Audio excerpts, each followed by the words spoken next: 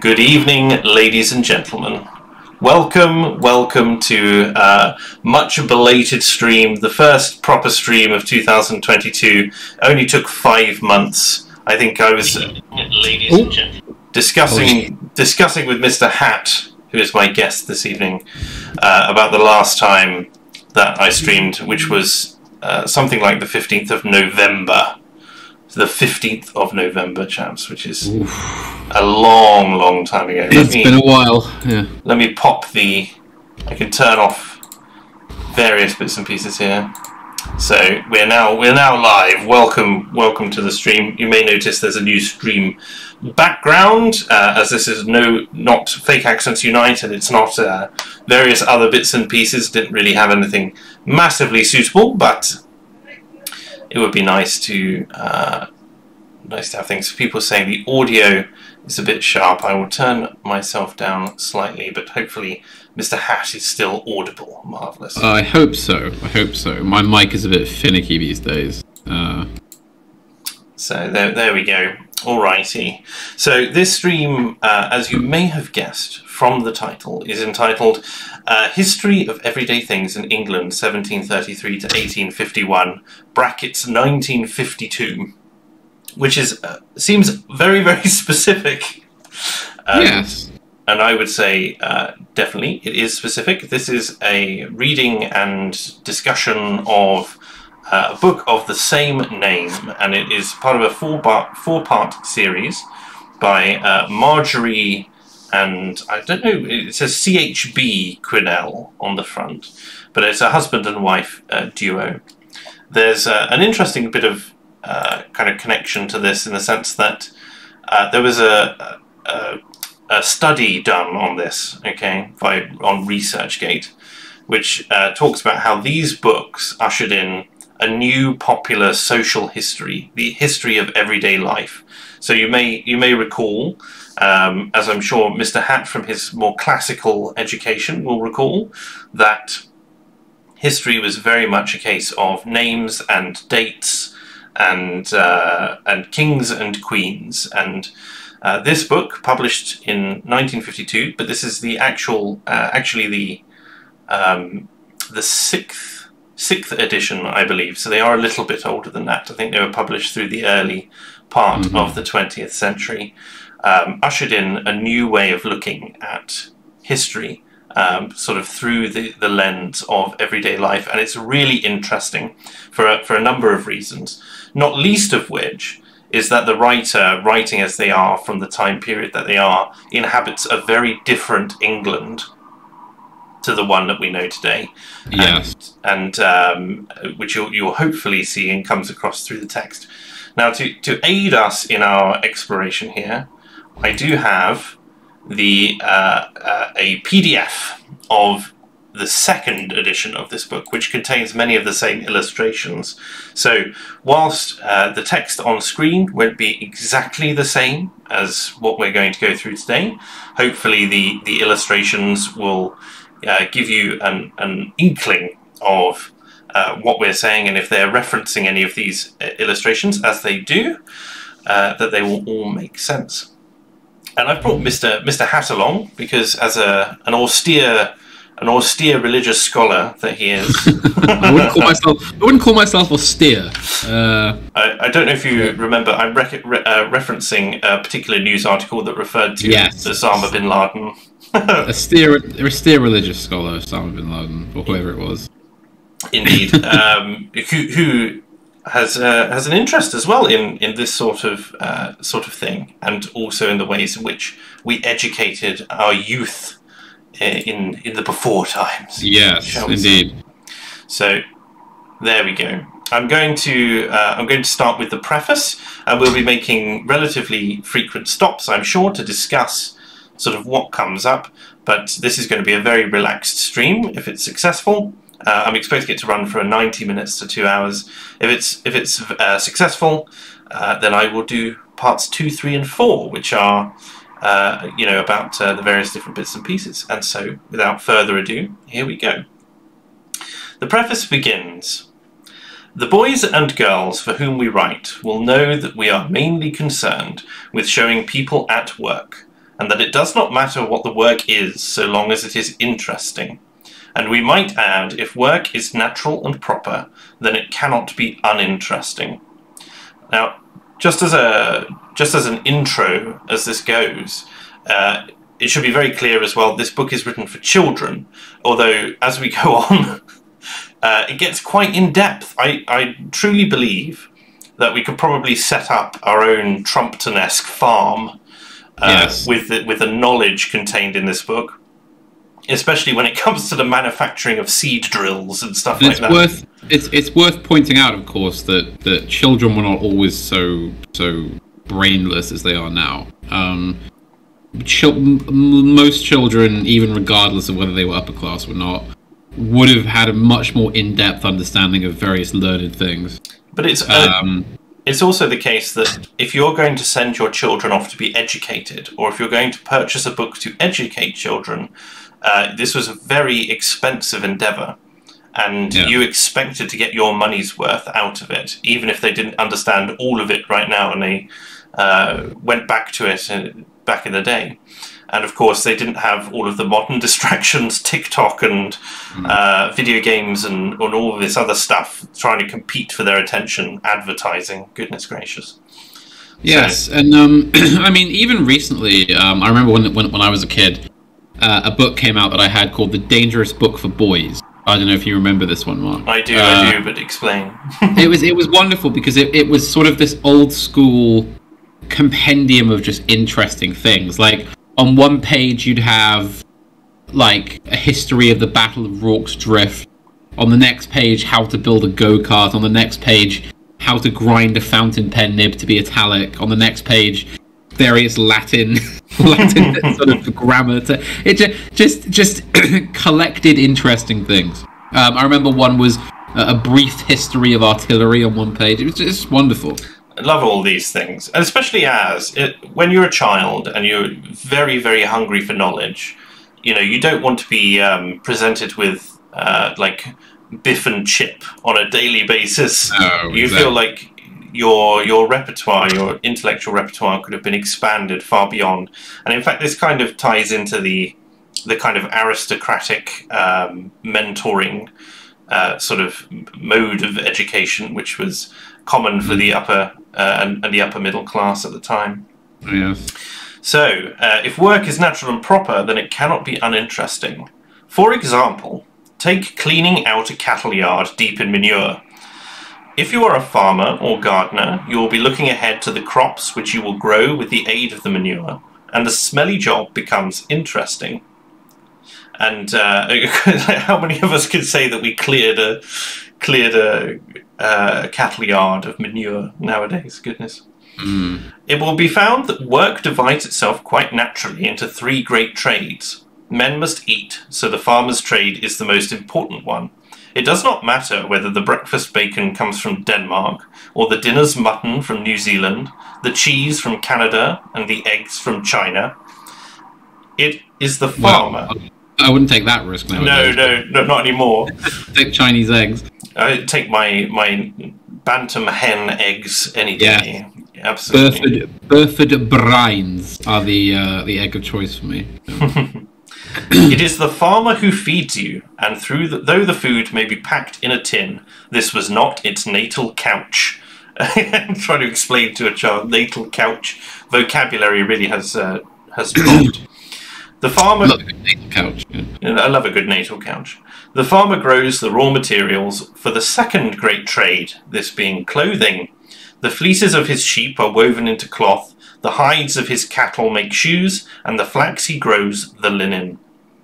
The third great trade is the builder's. He provides the houses. All other trades are subsidiary and relatively unimportant. And we could, again, you get this kind of flavour of the author's perspective on this, but also the way in which, as it will become clear as we keep reading, life revolved primarily around these trades in a way in which it doesn't with the global supply chain today, because all of these trades were localized. and were things which were done in Britain. There was no outsourcing to a Portuguese factory for shirts, for instance. No, and that exactly. sort of You would probably know the person or place the shirt on your back came from. You'd know where the wool came from, etc. Yes, indeed. Until the end of the 18th century, we carried on these three great trades by ourselves, for ourselves, and with the surplus over and beyond our needs, paid for luxuries, like wine, which we imported. In the 19th century, from a variety of causes, all of which seemed very reasonable, this natural balance began to be disturbed. The emigrants who went to America and Australia sent home for the goods which they could not manufacture themselves, and paid us for them with foodstuffs grown on virgin soils. More and more it began to pay us to manufacture these goods, and so this industrial revolution altered our mode of living. It was rooted in money instead of in the land. Shame, shame. Yes, the moneyed merchant class rising in power, you know. It's very much a curious insight across the course of this book, really, into the collaboration. And I know that we live in a different world now, but it's curious for, say, anyone who's interested in kind of either libertarian styles of living or in America, you know, the kind of homesteading kind of aesthetic, and really understanding what the perils are involved in that sort of endeavor, but also kind of what the sort of things that you would naturally expect. The kind of trials and tribulations that come with living from the land rather than from a supply chain connected to someone else living off the land. Yes, exactly. You'd have a much more authentic connection with it, you know. Someone in the chat has just said, sounds a bit pro-commie. And as you will see, a lot of ideas which might lead to autistic screeching on Twitter of, you know, that sounds a bit communist to me, were actually very, the idea of a lot of more communal living and the interconnectedness of every member of a community were paramount. And I truly believe that moving away from this is very negative.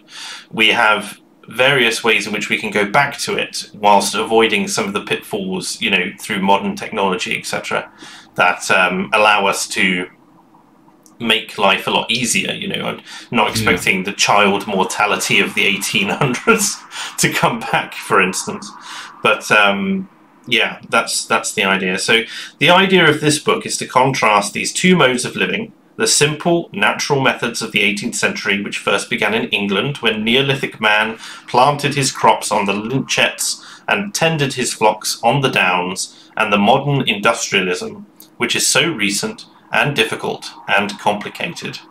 We cannot, of course, do more than touch on the many problems with which man has been confronted, but we shall pay especial attention to the difficulties which he has had to overcome.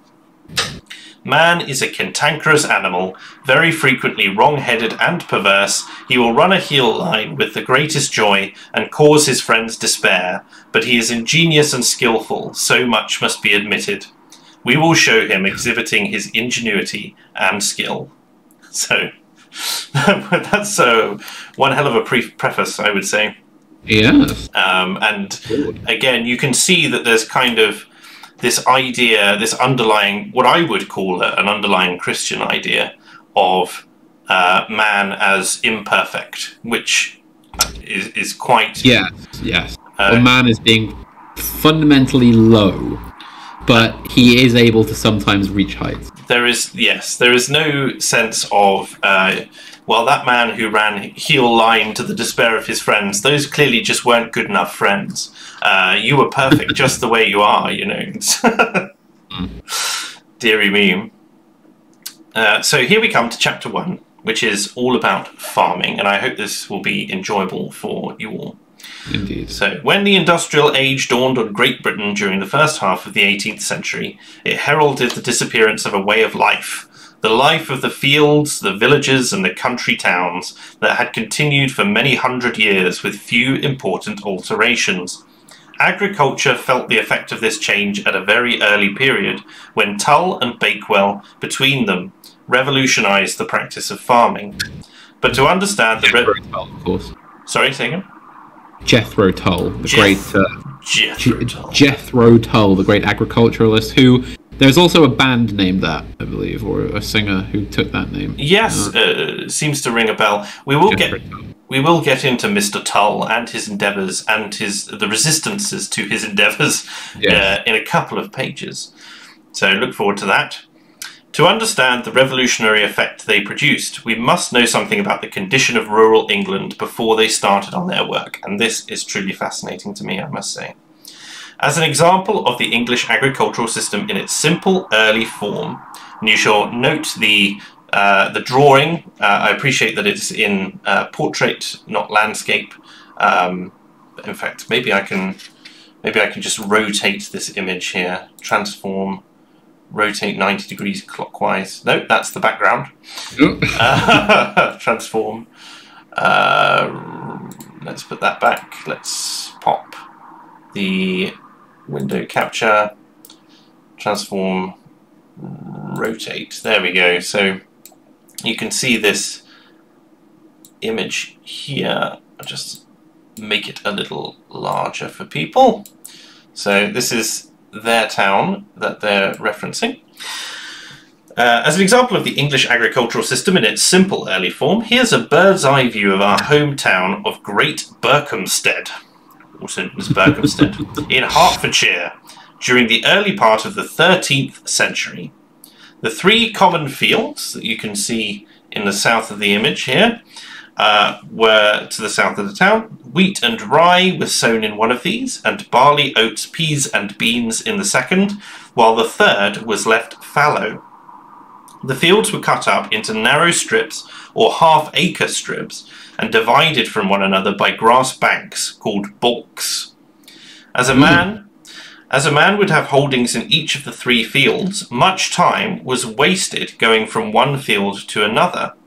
The two fields in cultivation were fenced off from the sowing to the harvest, after which the fences were taken down and the cattle driven in by the herdsmen to feed off the stubble and the weeds. The meadows for hay were treated in the same fashion, cut up into strips and fenced off between Lady Day and Midsummer Day when the hay was cut. This is another thing that I've noticed reading this, which is that there is a lot of reference to various festivals that are no longer observed. Yes, there are a huge amount of agricultural days that were celebrated that completely fallen out of use now. For about 100 years or so, these things really haven't lasted, unfortunately. I would say, really, in the modern age, there's only maybe two holidays that really, I don't even want to use the term bring us together. I mean, we have Christmas and Easter, right? Mm-hmm. And Christmas is so commercial now. It at least bonds families together, but it doesn't have a kind of a sense of the same kind of community necessarily. I say outside of some community groups and churches who make an effort to outreach on that day, or people who only go to service once a year, for instance. Christmas Catholics and the like. Fair weather Christians, if that all, Yes. So, in a sense, it's important to understand how much we've lost in terms of our heritage, and part of this isn't due to the increasing modernization, but take for instance the First and Second World War, and a lot of the colonial wars as well. People would have been away for these festivals, and over time, especially during the era when if you joined the military, you would join with your friends, you would all go into the same battalion, and then you would all die together. You would entire towns were lost, and so many local festivals and that sort of thing would also have been lost. Yes. So there we go. So after The meadows for hay are cut up into strips and fenced off when the hay was cut. The fences would come down and the cattle were allowed to graze. The waste, or common, was for the pigs and the cattle when the fields failed. So, Right. And on these wastelands, people went wooding to find what they could by hook or by crook. Yes, you would. So you always have to take into account the fact that the harvest could fail in any given year. So you have these kind of other things that you do to make sure that there's something at least to eat. And as you pointed out, people would comb through nothing would be left to waste. And it's not that these people would have eaten that. They would have had probably most of the time, plenty of food. But you'd still comb through and make sure that you had every last morsel that you could get your hands on. I mean, there's lots of things. I mean, obviously, flour keeps and stuff like that, and there was definitely surpluses which were held by, and will come to punishments for violating those storages at some point. But also, we've got more people complaining about us sounding like communists in the chat. I mean, I'm gonna just say, I mean, if you've ever been to a village in England or anywhere in Europe, you'll know that every village has a part of it which is called something common. Something common. The idea being that this field has been bequeathed not to a single person, but to the community as a whole, to the village, to the county. The idea that it's not as such owned, that it's free for everyone's use, which I think that's basically what a public park is. Yes, absolutely, and it was also the impetus behind things like the National Trust and other institutions which looked after the common land. And yes, exactly. The establishment of local councils, despite how much they may encroach into life and projects. These are ancient ideas. It's Mark. Yes. I have to worry because you obviously you haven't streamed for a while, and I don't know. So, are there people that are still hanging around that are like hardcore, like libertarians from sort of like 2016 era or so? I don't know. I'm gonna get sort of a bit, yeah. I'm not massively familiar with the political disposition of every member of my of the audience, but I hope that people are enjoying it at the very least. And it's a different take. This is a reactionary channel now. We want to return to the era of the village common, with some caveats. As we say. But yeah, so you had these, and you'll notice that 3 fields is not very many, and one of the things we should really make plain is that the population of England was very small. The population of the earth was very small. Compared to now. And, these towns, they may be several hundred in number, but it's not like it's a town of 30,000, for instance. And it was often surrounded by cultivated and looked after, but relatively wild woodland, which allowed for the foraging when the fields failed. And it was very much a balance, as you say, of maintaining the land as much as anything else. Yes. So, yes, when it says people went wooding, they basically went out looking for mushrooms and other wild goods by hook or by crook. The rams and the bulls were the property of the parish. There you go, communal property, as were the cumbersome ploughs drawn perhaps by oxen. There's actually quite a similar thing in modern agriculture now where combine harvesters are very, very expensive and only used for a very short period of the time. And a lot of farmers will rent them. They rent them out, yes. The combine will be transported from farm to farm throughout the season.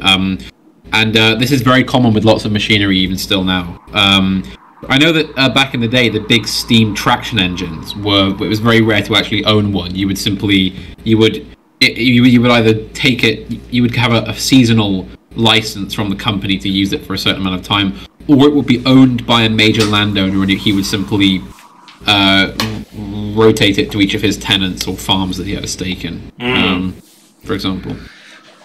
Absolutely. There were mills where the corn could be ground, and in places like Berkhamsted, markets where butter, eggs and poultry could be bought and sold. I myself come from a market town. Yeah, so do I. The cattle market that I grew up literally about 40 feet from, which is still operating today. Bless it. Oh, wonderful. So there we go. The exchange of commodities was a much simpler business than it is today, and the supply was regulated by a demand that could be estimated almost to half a pound of butter. Again, just like the balance there, people did not sow more than they needed, and communities rose and fell on how they maintained that balance, because everything was a scarce commodity. The inns for refreshment were opposite the marketplace. The church, where citizens worshipped, close by. Again, a prevalent theme through this whole book. It's a very Christian community. England was a very Christian country. It was very religious, and very important to have the church nearby, of course. Yeah, the church would have also had a great amount of organizational sway when it came to the farming. Very often the churches would have had a lot of input there, and of course the tithes at various times would have been paid to the church. I believe for most of history it was a tenth. Yes, that's the standard. Yes. Although it must also be noted that because of the I can't remember who it was who decided that the Bible in England should be able to be read by everyone. Various reformers, so-called reformers. We won't dredge up the Protestant-Catholic divide too much, but it is the case that if you did not have an educated man in the village or the town who could read these things, they would basically be sent off to a kind of crash course in all of the different, like usually a man of repute in the community, sent off for a crash course in the festivals and ceremonies, marriage and funerals and that sort of thing, and they would learn them by rote, even if they were illiterate. They would learn them by rote. And very effective method, though. Effective, yes. But although it must be said, this had an interesting effect in that, other than these festivals, etc., they could basically make up what they wanted. So there's an interesting kind of splits through all of this time, not just in the Protestant sects, but various others. And you can see why Catholicism was also very popular in a sense, because whenever they had a question that needed to be answered, or something that needed to be planned, there was a central authority they could actually draw that information from, which in an era before the information age must have been somewhat of a blessing. Indeed. Yes, very sort of popular in that sense, and also because the church was quite central to life in a sense that so I'm trying to think how to. So obviously, we like to think in the modern world that we are somehow better off than the people at this time, but I think that actually we're a lot worse off in terms of what we have and what we don't have. For example, this sort of life in a rural English village, everyone would have been working quite hard a lot of the time, but you would have had I think it was something like a third or half of the year were actually rest days. They were holy days or saint days or feast days when work was not required. Yes, we've mentioned the many festivals we've lost, as it were, and they were fairly frequent. But I mean, for example, there might be a week where this Tuesday it's the day of the canonization of, I don't know, Saint Januarius or something, so we don't have to work on that day. And then on the next week, on the Friday, it's the canonization of so and so. So that's a rest day too. So because the thing is about a lot of agricultural work and other types of this sort of work as well, is that you don't have to be going at it every day. A lot of it is actually seasonal. There'll be quite large chunks of time where you don't actually, like, other than sort of like maintaining your house and land and like pruning hedgerows and things. You're not going to be out there plowing every day. That's something you do once a year. Indeed. Or twice, depending on the crop. It's it's a much fairer schedule than the average wagey, if you will, who's dragging himself off to work 365 practically days a year, you know. Slub away in some office that he doesn't own, you know. Terrible. It's a different kind. I mean, you see the direct result of the work of your hands, and so certainly I would say spiritually, and I don't even mean that exclusively in the Christian sense, but spiritually seems much more in tune with a kind of a state of being that we've abandoned, basically. Yeah. So we've talked about the church. Then there was the smith, who shod the horses and forged the ploughshares. Mm-hmm. The wheelwright. The wheelwright, who could not only make wheels, but the wagons to go on them. The carpenter was a good tradesman and could construct anything in wood, from a field gate to a coffin. All these members of the community were dependent upon agriculture and helped to build up a healthy corporate life. The farmers... just to say, by corporate, they don't mean corporate in the modern sense. They mean incorporate, as in everything was holistic. Yes. The idea that everybody in the village is supporting everybody else, basically. The farmers were handymen and made many of their own implements. A winter's evening was well spent by the fireside, shaping a new threshing flail. Women could spin and weave, make lace and plait straw, besides milking the cows and baking bread in their brick ovens. In fact, they carried the doctrine of self-help to such extremes that they were very nearly self-supporting. Occasionally, however, there would be a fair in the marketplace where pennies could be running out of the good man's purse for luxuries. Mm-hmm. It was a civil... traveling salesman would show up and things. Yes, and again, these were at regular times of the year, and depending on how far abroad, because different towns had different specialities, of course, depending on how far abroad the vendors would travel, you would get different goods. And look forward to other things. I've mentioned that already. It was a civilization broad-based on the land and sat securely like a pyramid or stood erect, if you like an oak held by its knotted roots in Wealden clay. Yes. I love there's a little bit of poetry. Yes. A bit of poetry in it, and Wealden clay. As someone who grew up in Wealden, I can certainly appreciate that. It was beautiful too, with the same unself-conscious beauty as the oak. Unfortunately, they are becoming rarer year by year, but where will you find anything more lovely than untouched English villages? True. They are always in tune with nature, very largely because people were content to build with local materials. Stone in the Cotswolds, timber framing where oaks grew, and brick where there were good brick earths. Architecturally, the churches and houses may be very simple. Nevertheless, they are exactly right for their purpose. If something grander is demanded, then there are the cathedrals to justify faith by works.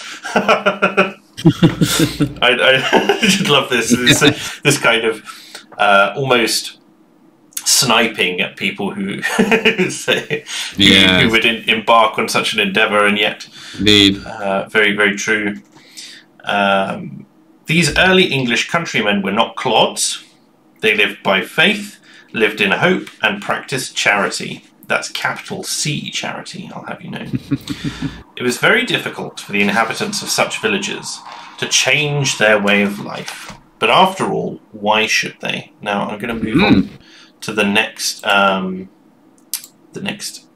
image. And hopefully I'm just going to reverse this transform so that it is in the centre of the screen. Here's our smith in the middle there. I hope you can see him as he comes up.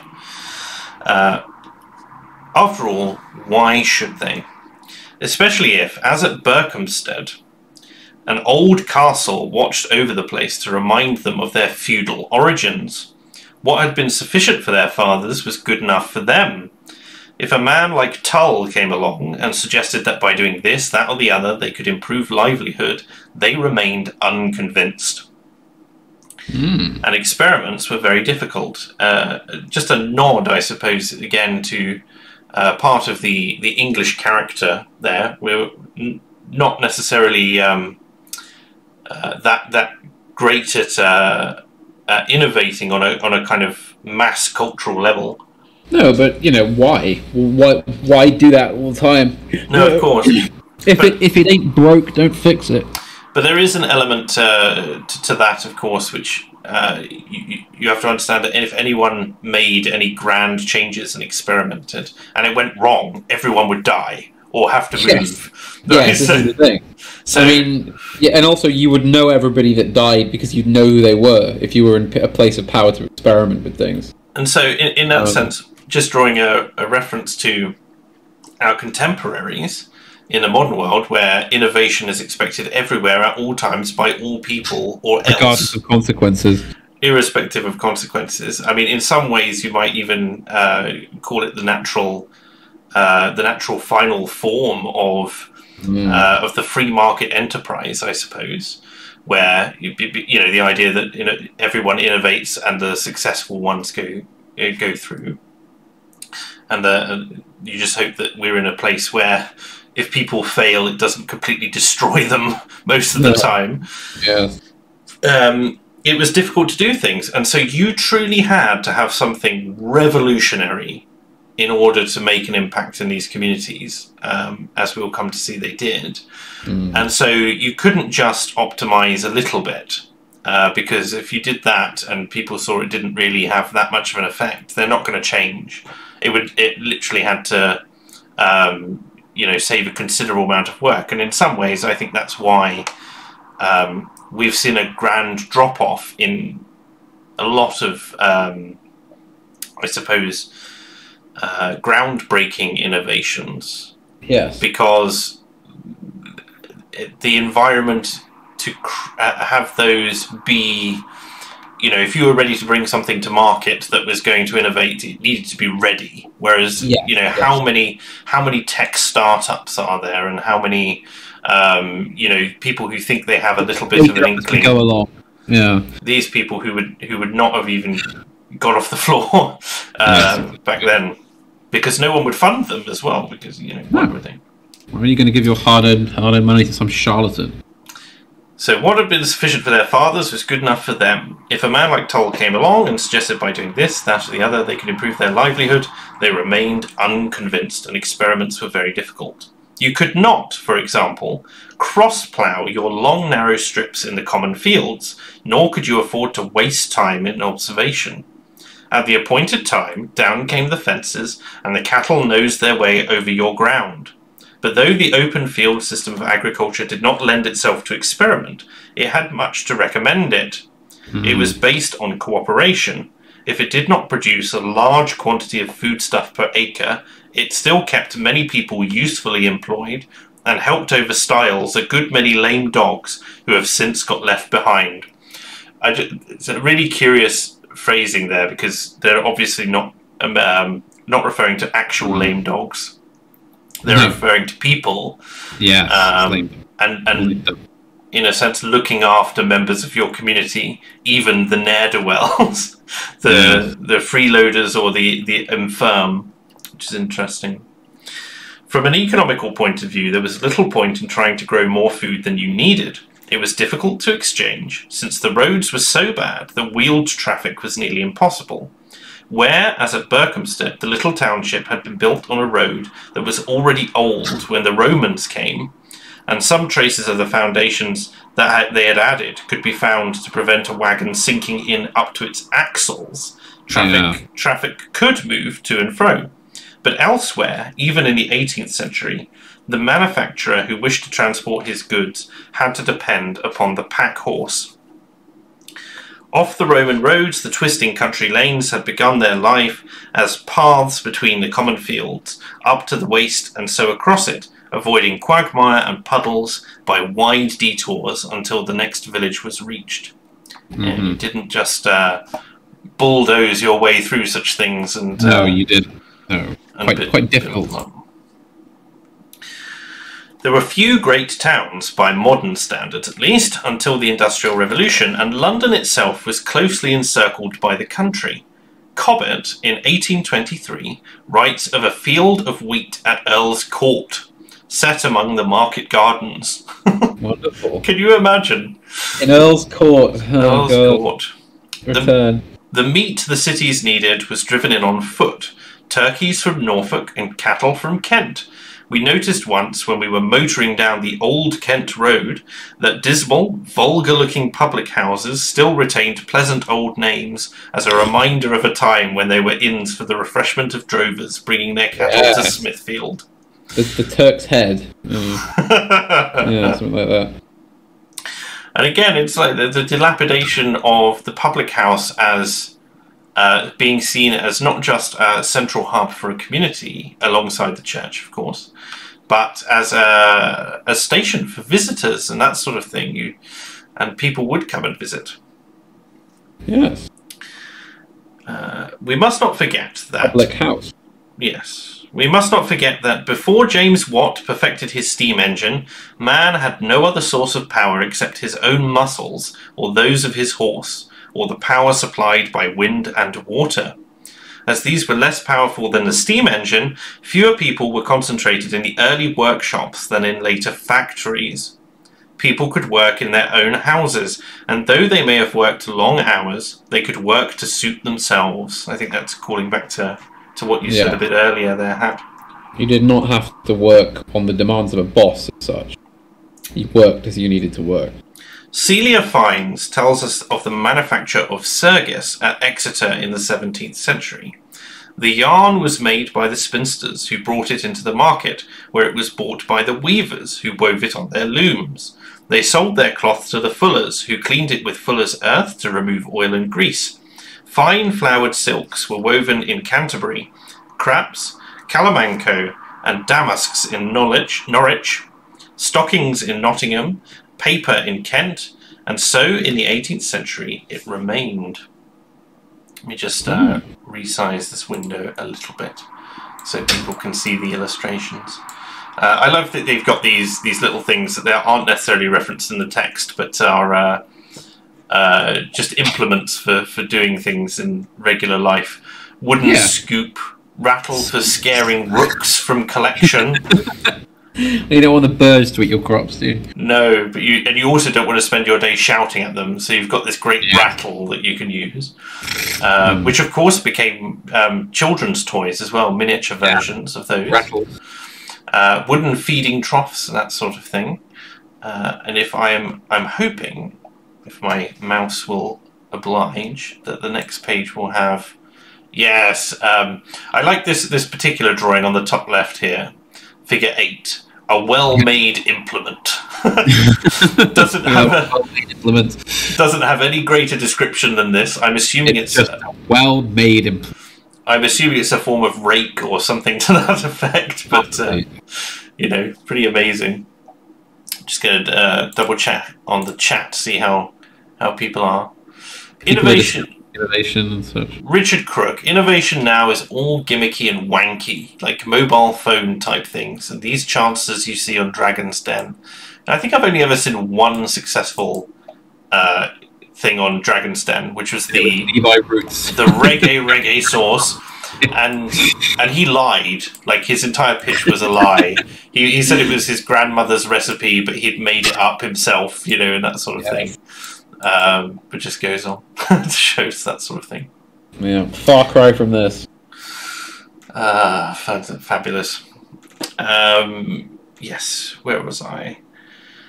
Yes, okay, so it's important. We'll get onto the negative side of things, I suppose, in a moment. But it says, you know, they've discussed where everything has been manufactured. There were already industrial towns, but no huge, hideous manufacturing districts, hatched in grey as they are on today on the AA maps, as places to be avoided. Friendly bombs and fall on Slough. Doesn't fit for humans now. We have described the most attractive side of English country life before the Industrial Revolution, but the picture, of course, had another side, and if we could go back to 18th century England, we should often be shocked by our contemporaries' morals and manners. We should find the people cruel, or think them so. They could see a man hanged and regard it as a morning's amusement, and might and might proceed to explain how, when the man was left hanging, the executioner would pull on his legs to shorten his suffering. Just absolutely brutal. Well, if he had to do that, it would mean that he hadn't been hanged according to the proper manner. The whole point of hanging somebody properly is that the rope has to be the exactly correct length, so it snaps their neck immediately, kills them pretty much immediately. Quite a complicated business, hanging someone. Yes, and if he was tugging on his legs to make it quicker, then he hadn't done it properly. Absolutely. In the Woodford Diary, we read that Robert Biggon, great name. Robert Biggon? Robert Biggon, Biggen. Do you think he really was a Biggon? I don't know, but he wasn't after the. He wasn't after this. You're gonna love this, okay? Okay. Robert Biggon, who had been convicted of stealing potatoes. Biggon. Oh, we're on to you. Was whipped through the streets of Carey at a cart's tail by the hangman. The triangular route is detailed, and it sounds a long one. Dear me. Because Robert... Don't steal potatoes, you greedy git. It gets even worse, okay. Because Robert was an old offender, right. 17 shillings and sixpence was collected and given to the hangman to encourage him not to stint his blows. Oh my god.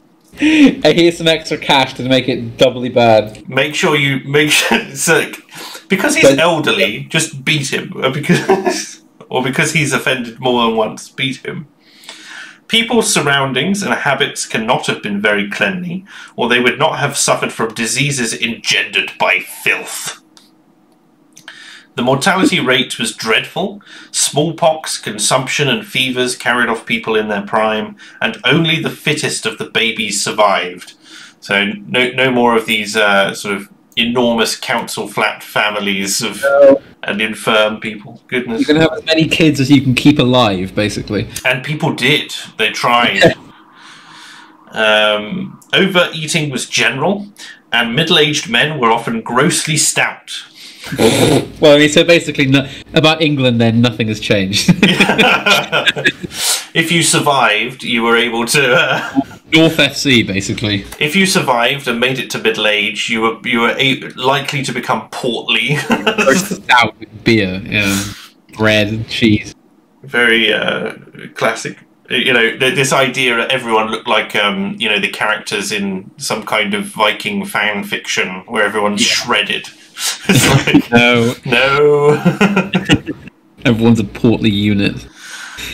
Now, we must return to the opening stages of the Industrial Revolution, and we would suggest that this revolution was launched not by James Watt with his steam engine in 1765, but by Jethro Tull with his drill at the very beginning of the century. Seed drill. It was Tull who provided the means of increasing England's food supply, which tended to encourage the growth of population, and without a rising birth rate, there would not have been the labour force to be employed in tending James Watt's new engine. Jethro Tull was born in Basildon, Berkshire, in 1674 and lived until 1741. He matriculated from St John's College, Oxford, on July 7th, 1691, when he became... so he was aged 30. How old was he there? 1674 to 1691. So he was 17. 17, yeah. About the usual age back then. There you go. Where he became a law student at Gray's Inn, London. And on May 19th, 1699, he was called to the bar. He married on October 26th, 1699. This sounds like the early history of a Lord Chancellor, and not that of the man who was to revolutionise farming. And here it is interesting to note how often revolutionary work is done in England by the amateur. And yes, this is a very major topic, because most of the great innovations in history, especially in the United Kingdom, have not been by like professionals in labs, but by just, you know, blokes just hanging around in the shed. The tinkerer. Tinkering and bodging and just coming up with great discoveries, you know.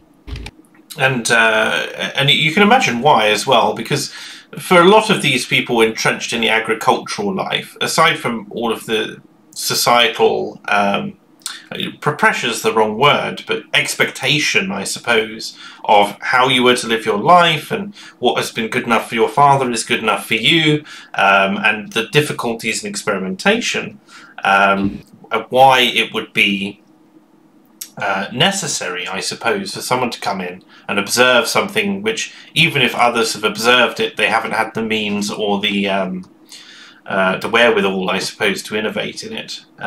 Especially given, as we mentioned before, if societal need is calculated down to a pat of butter, the carpenter is not going to cut down more trees so you can create different projects on the side. Yes. You have to come in and commission these things yourself properly. The average Englishman is critical and cantankerous and does better work on his own account than if he is working in a team. I love this sentence so much. It's wonderful. It's wonderful. Fabulous. The Industrial Revolution was largely the work of amateurs who kicked against the pricks of established custom and authority. Tull's opportunity seems to have come to him more or less by accident. His health was poor. In the preface to his book, he informs us that almost all my life has been a continued sickness. So he left London and returned to the country, very ill, whence he came, and returning home with a seeing eye, took stock of the agricultural situation. The land he discovered was still being cultivated by old-fashioned methods that we have described on page 17, and such methods he felt required immediate alteration. Yes. Other people must have felt this too, for although Tull was to meet with much opposition and receive little in the way of thanks, his ideas were recognised as good, and gradually they gained ground. Now, you can see this image on the top right, that Tull did not just develop a seed drill off the bat. He first started by designing ploughs. And again, just referencing back to the preface, this is a book for children.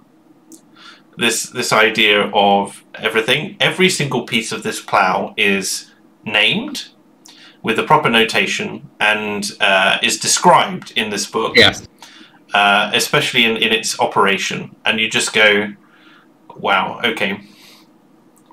Yes. And exactly what it should look like. You can see the A and the B in the bottom right of the image here, where it shows what the ground is supposed to look like once the plough moves over it. But yes, this is Jethro Tull's common two-wheeled plough.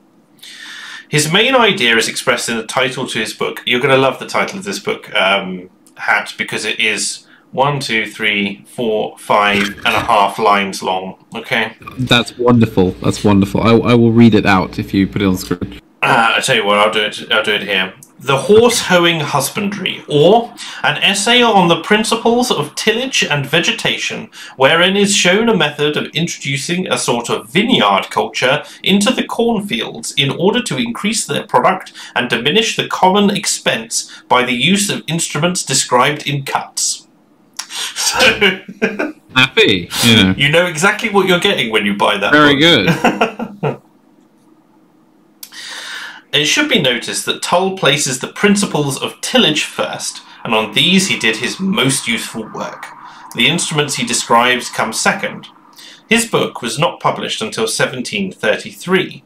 Tull seems to have started farming soon after his marriage. There you go, women being the driving force. Yeah. And imagine, this is a sickly man. This is a sickly man, and he's going out to do agriculture.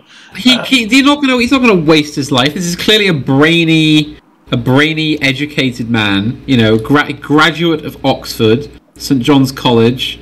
You know, he's got an autistic obsession with farming and machinery, and by God, he's going to get out there and do it. Damn straight. Doesn't matter if he's ill. You know. Being ill didn't stop John Keats from writing his masterpieces, did it? Absolutely not.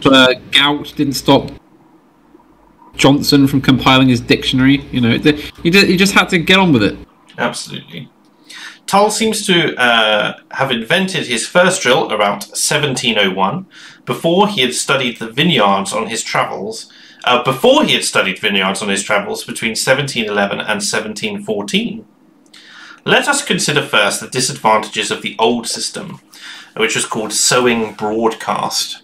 And this was a very wasteful when it came to the seed. Yeah. It was very difficult, Tull writes, to find a man that could sow clover tolerably.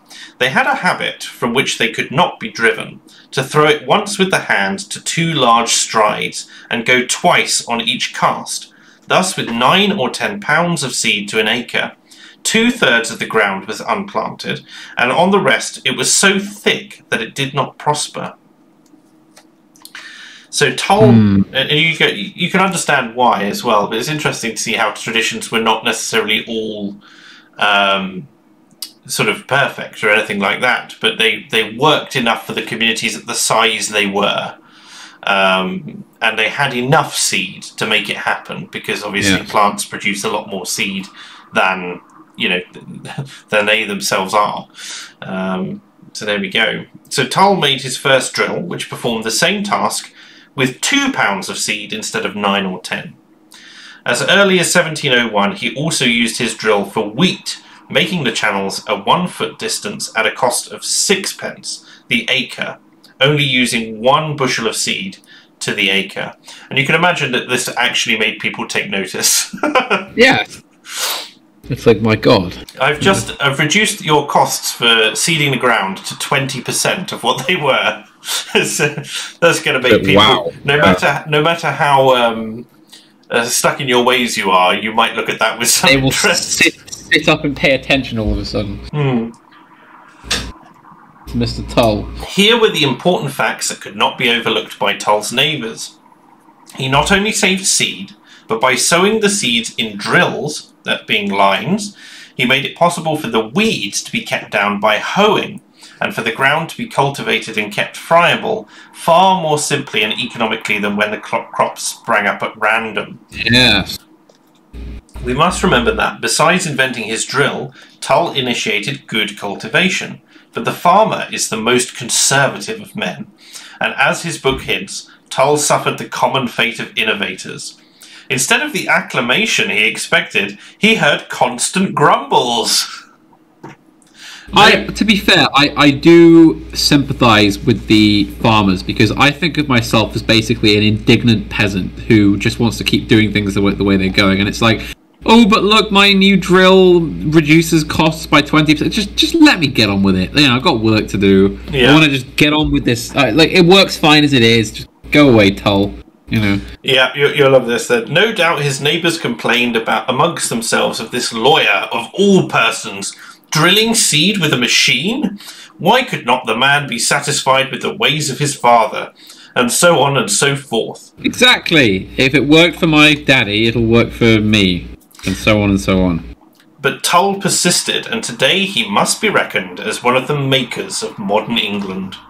That being 1950s England. We are running on, however, a little too quickly, and we will follow Tull's example and start with the plough, or plough, as he calls it. So there's 2 spellings here. So plough as in P-L-O-U-G-H, and plough as he's written it, P-L-O-W. And you wonder whether or not there was a different pronunciation there, but I'm not going to assume it was called a plough. It doesn't make sense to me, But presumably he changed the way in which it was written about commonly, at least. Yes, he shows the first common 2-wheeled plough used in Berkshire, Hampshire, Oxfordshire and Wiltshire, and most other counties of southern Britain, except where there were miry clays which clogged the wheels. In heavy land, the swing plough, which is this rather fanciful-looking instrument on the top left here, with a more horizontal beam and no wheels, was used. It's interesting to note that a wheeled plough shows up in the Norman Bayeux tapestry, and a swing plough in the 14th century Luttrell Psalter. I have no idea what the Luttrell Psalter is. No, I'd have to look into it. Whether or not that makes me dreadfully ignorant, but it's clearly assumed that the child reading this would know what it is, so I quite like that. The function of the plough is to break up land that has been under grass or lying fallow, and it works as follows. If we refer to figure 10, so that being our two-wheeled plough here. I shall pop that up again, which shows Tull's common plough. We shall see the coulter makes the vertical cut and the share the horizontal one. The depth of the furrow, about 7 inches, is regulated by raising or lowering the beam on its pillow. With a swing plough, the ploughman does this by raising up and bearing down on the plough handles. The furrow slice is turned over by the earth board. In the ordinary way, a ploughman does not plough up and down the field with the furrows side by side, but moves across the headland by the hedge until the furrow slices lie in the direction of A in figure 10. So right. It is super technical, this. Yes, it is. And I will read the technical stuff as it goes, because they're not too lengthy, and I just think it's quite interesting in its own way, the kinds of knowledge that you were expected to know, even at a very young age, and know exactly where all of these things are taking place, and how they're taking place as well, which is a far cry from, like, you know, the education I had historically on, I don't know, like what it was like to be a peasant girl in the Middle Ages during the Black Death. You know, it didn't have the same kind of... it was quite interesting, but it didn't have the same depth, the same kind of detail. Where the slices incline towards one another comes the ridge, and where they go from one another, the water furrow used for drainage. The distance between these furrows depends on the character of the soil and its need for drainage, and again, these things were expected. One of the problems with which the farmer has to contend, I shall just admire this poor man who has to operate this breast plough in figure 12 here on the right-hand page. Before Tull's invention, can you imagine having to plough an entire field by hand using this, having to bear down on it the entire time as well? Yes.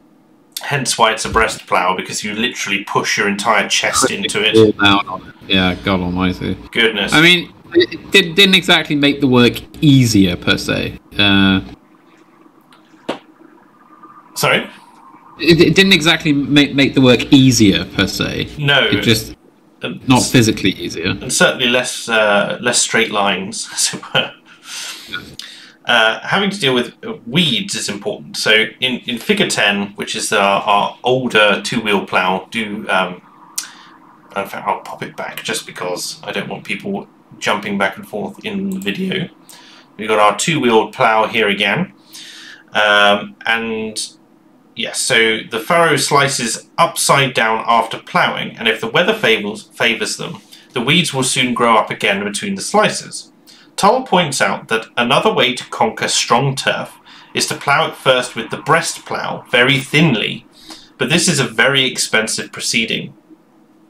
In the later plough, there is an ingenious little share in front of the coulter, which skimmed off weeds and turned them over to be buried under the furrow slice by the action of the earth board. It was to solve this problem that Tull invented his four-coultered plough, and I'm going to just bring this onto that picture, which is even more detailed here. Incredible. Just imagine some 9-year-old just delving into this. And just a feast for the eyes, shall we say. If you've got nothing else to do, you can go and you can learn all about Tull's four-coultered plough. Exactly. You can imagine the indignation of his fellow farmers and almost hear them demanding, "Who ever heard of a four-coultered plough?" The beam had to be made... Just the indignant farmers standing by the side of the field watching this man tinker with his, enormous invention here. The beam had to be made longer to accommodate 3 additional coulters, which were placed, each of them, 2.5 inches to the right of the one behind, and the points of the 3 in front were kept up somewhat higher than the one in front of the share. This made the vertical cut, which cut off the furrow slice, 10 inches wide, but when it had been severed by the share and turned over by the earth board, the slice had 3 vertical cuts in it made by the other coulters, so that the roots of grass and weeds were much more easily dried and destroyed, and the ground made more friable. We have marked Tull's interesting old names for the various parts of the plough on our drawings. Okay, that's the end of our technical section for that, I suppose. Okay.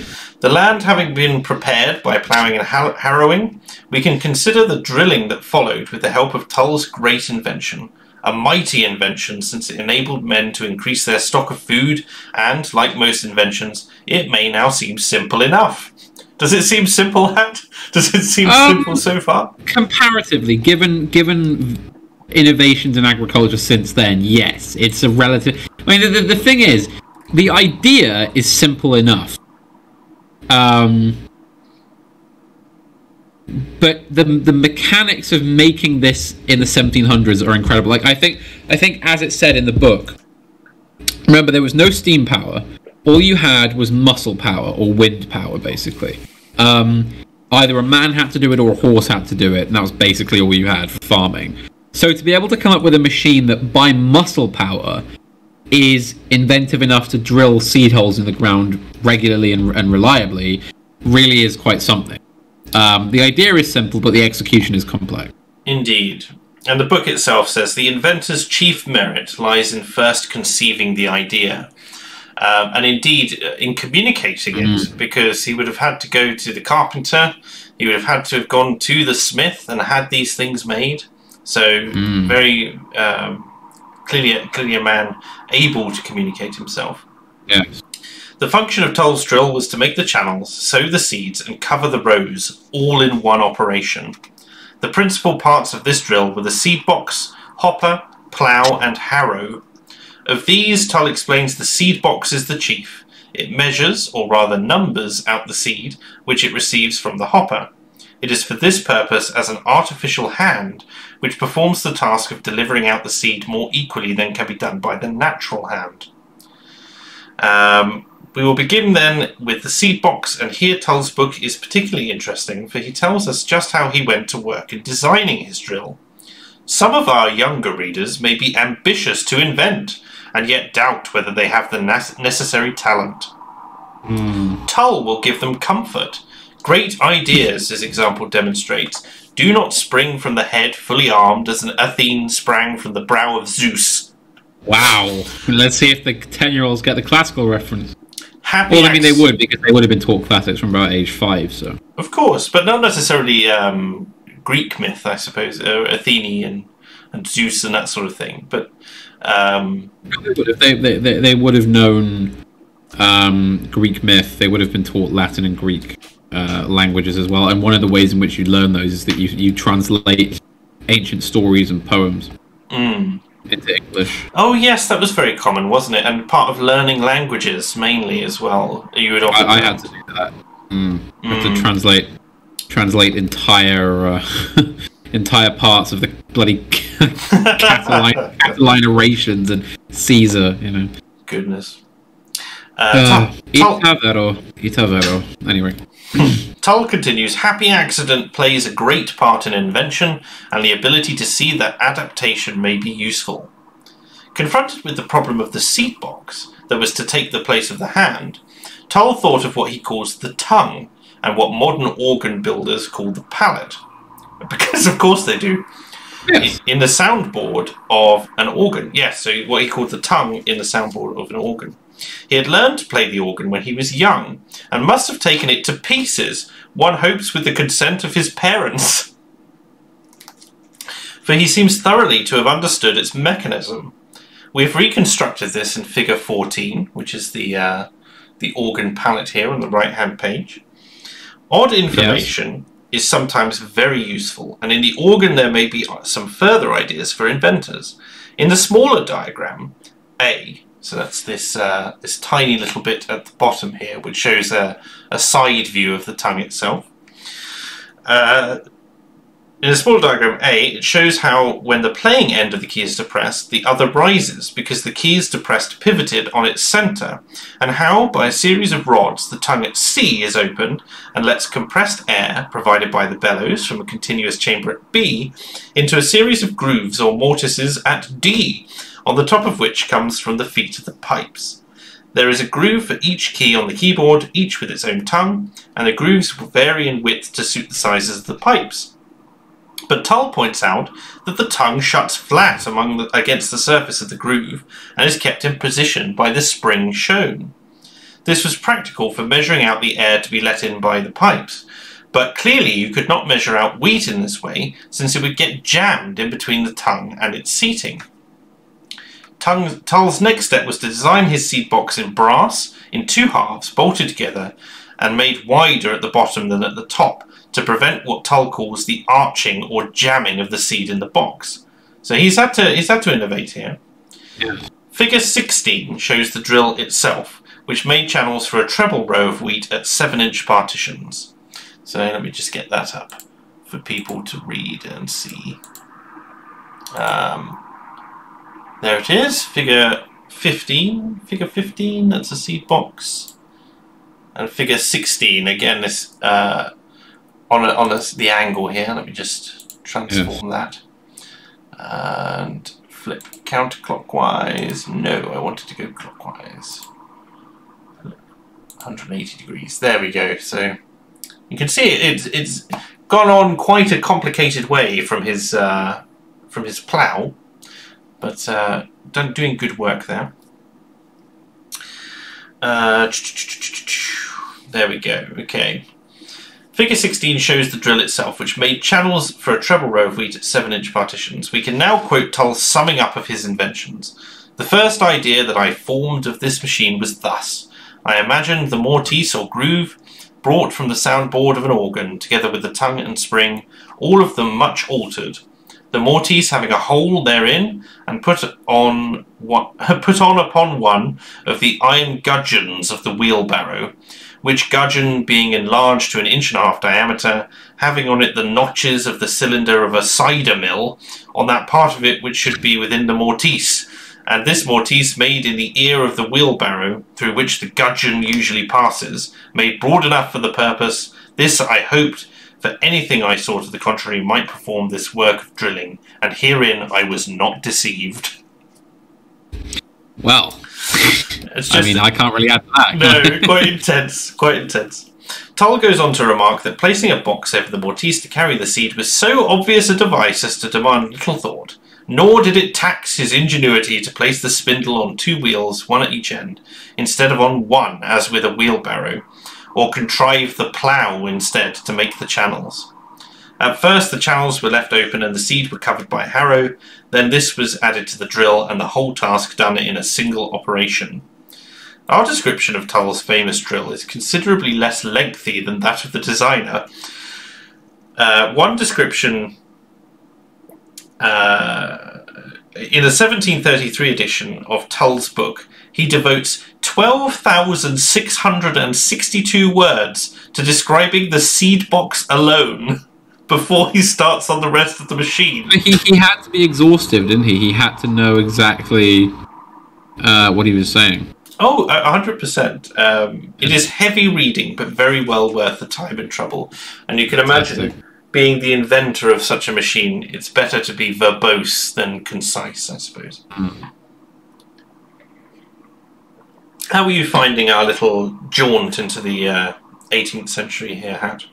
I'm finding it most relaxing. I'm sitting back in my chair, surrounded by cushions, and I've got a nice wheat sort of wool blanket over me.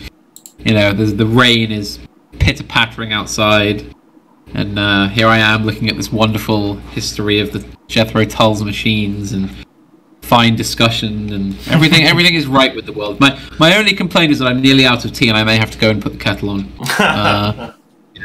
Yeah, somehow I'm very much enjoying this. It's a lovely wind down from the T.S. Eliot stream I was on just now, which was, very intense and brain draining. Mr. D, an intense person, surely not. No, I'm enjoying this very much. I like it. I like any stream that's just a cozy, chill conversation about something. Well, I hope this is honestly. I know a lot of people that follow me do so because this is according to them, not according to me. Mm-hmm. I have a voice that is nice to fall asleep to or to have on in the background, and lots of people apparently watch my channel for that reason because they just like to have the videos on. Sorry. You'll get to a point where it's weird because people have said the same thing to myself. They enjoy listening to things that I say and falling asleep to them. I was once told by a woman that she enjoyed listening to me in the shower. For, for whatever purpose that may be. I say, right. Well, I haven't had anybody say that yet. But no, it'll come, Mr. Hat. It'll come. I hope that I'm sure I'm sure Mrs. Hat will have words for them. I hope that well, she knows, of course, the dogs can chase the cars, but they may never catch them. Yes, yes. So there you go. I hope that everyone else is enjoying the stream as well. Just as a bit of lightly getting it back into the kind of the stream atmosphere. I will do a more, shall we say, up to date, I suppose, political rundown of things, sort of similar to Fake Accents Unite when that was still running. I don't think Fake Accents Unite will return, by the way, and I won't necessarily go into why, but suffice it to say, me and the British are not on bad terms, and all is well there, but it felt like a natural time to end the show for various reasons behind the scenes. Welcome back to Fake Accents Unite with me, the British. Are you going to be my new Britisher hat? That's the question. Alrighty. Let's return to the world of Jethro Tull and his 13,000-word treatise on the seed box. Yes, indeed. Back to it. It is heavy reading, but very well. I may take a chance just while we're sort of in the middle here to nip off and put the kettle on and refresh myself and come back. Very well. I'll be very quick. I'll be only a few minutes. You should. All right, I shall continue reading to the audience, I suppose. All right, very good. It is heavy reading, this being Tull's description, but very well worth the time and trouble. After all, it was a great achievement to take parts of an organ, a wheelbarrow, and a cider mill, adapt and alter and combine them into one of the most useful implements of agriculture. There is hope for us all in this direction. Tull saw to the root of the matter when he reminded us that some waste their whole lives in studying how to arm death. In fact, I'm going to save this for Hat because this is a fantastic little passage. But I hope that you are all well in the audience. I hope that you're enjoying this. I'm very happy to be back. I took a break from streaming, I suppose, with the end of Fake Accents Unite. I wasn't entirely sure the direction I wanted to take the channel. It went through a period of very prolonged, I won't say lethargy, but a lack of inspiration. Everything that I saw in the modern world was dull and uninteresting, including things like the the burgeoning propaganda war over Ukraine, various things. COVID had been basically the only discussion point in politics for 2 years, really of note. I mean, various bits and pieces on Trump and Biden and all sorts. But recently, I've found myself considering again some of the great, I suppose, problems of our modern age. I'm really looking forward. I have 2 videos. One is fully scripted, and one has yet to be fully scripted, which I think is going to be a bit more of an effort. The first one is on, the unscripted one is on diversity, and basically the function of diversity and its uselessness as a descriptor in the modern world, and various other bits and pieces on that. Various bits of, I guess, a psychological perspective on things, but also a human perspective and stuff like that. And then I also have another one, which is escaping me for the time being, but I'm assuming it was on my regular account. But anyway, I have another video which is coming as well slightly later on, which I did script the whole thing over the course of a morning, and it is frustrating me. Uncensored timeline. No. Okay, so I will keep that under wraps for the time being, but the exact wording is escaping me. It's late in the evening, you must forgive me, but there we go. So I have 2 videos that I would like to make, which are in the works. Just need to reacquaint myself with Sony Vegas 19 and try and make it the best and most interesting videos that I can. But very much looking forward to bringing that to you people. So Should be good. I appreciate that History Debunked has a great video about diversity today, Craig, but I'm trying to keep it my own video. You know, I don't want to rehash necessarily what someone else has said. If it ends up being that we say many of the same things, that would be great. But, you know, we're in tune or whatever. But if hopefully I can bring something of a unique perspective to it as well. Florida Man and Elon showed up. Yes, Elon Musk and his takeover of Twitter. It's interesting to me from a point of view of who Elon is playing to. I ran a poll on Twitter recently which talked about, which asked people, do they trust Elon Musk? Most people were undecided, and then the others were split 50-50 between yes and no. And obviously observing the various tweets he's made to play to, I guess, a more conservative, small-seat conservative audience, especially American small-seat conservative audience, it's been really interesting to observe. I still don't trust him myself. He has his own goals and ideas, of course, but I'm looking forward to seeing kind of how spaces change, because it's a big shake-up. So there's that, I suppose. Back to Jethro Troll. Yes, are you back, Mr. Hat? He says no rank punditry. He's not yet back, but if he can hear me, then I shall continue reading, because the part that I wanted to read to him will go in. There is hope for us all in this direction. Okay, I'll read from the beginning of the paragraph. After all, it was a great achievement to take parts of an organ, wheelbarrow and cider mill and alter and adapt and combine them into one of the most useful implements of agriculture. There is hope for us all in this direction.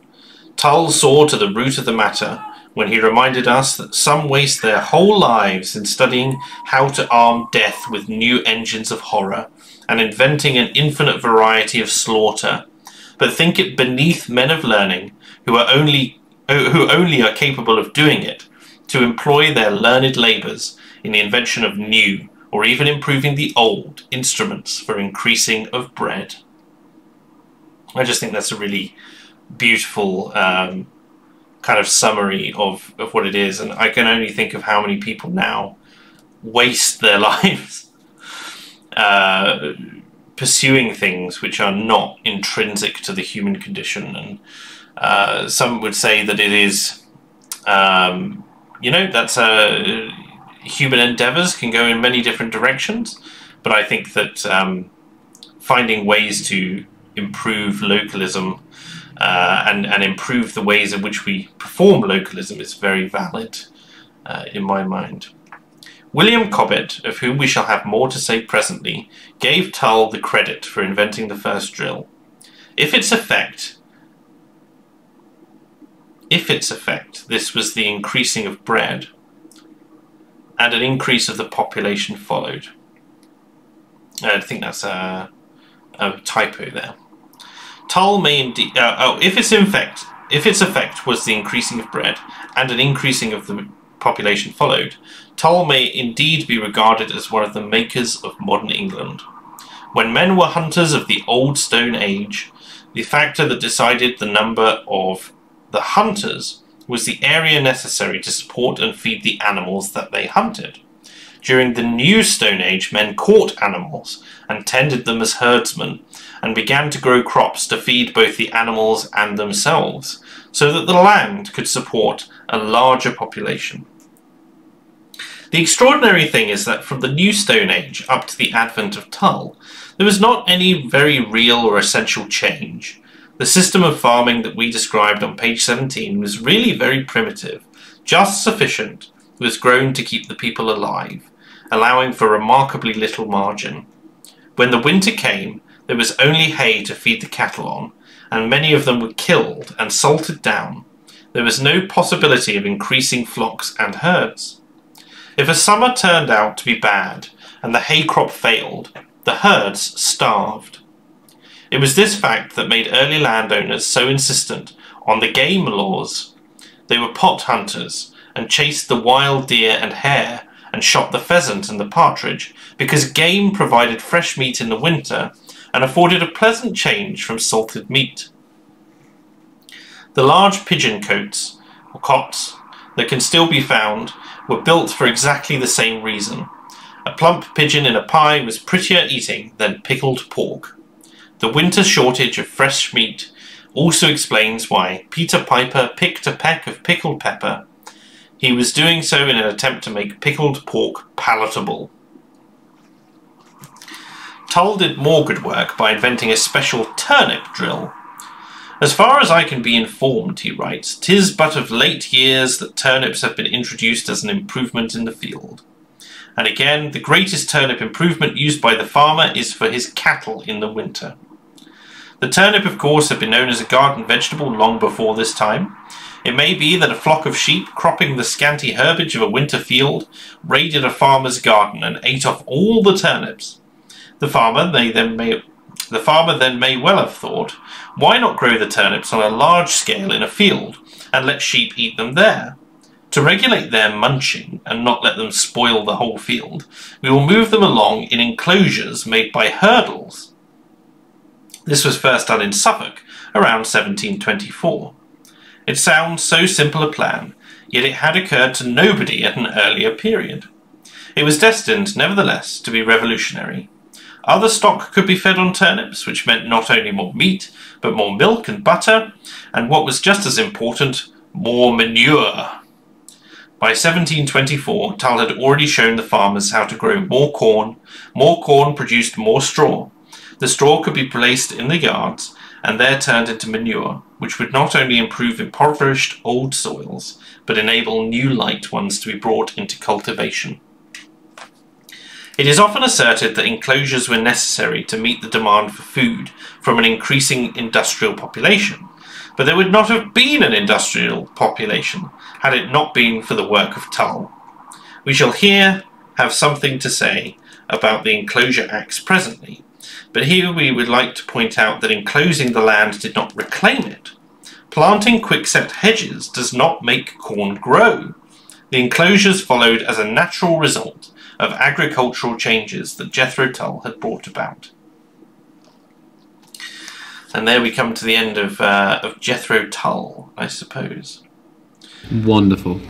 So yeah, it's I didn't mean wonderful because we came to the end. I mean I enjoyed it very much, but yes. I think it's a truly fascinating snippet into this very early page.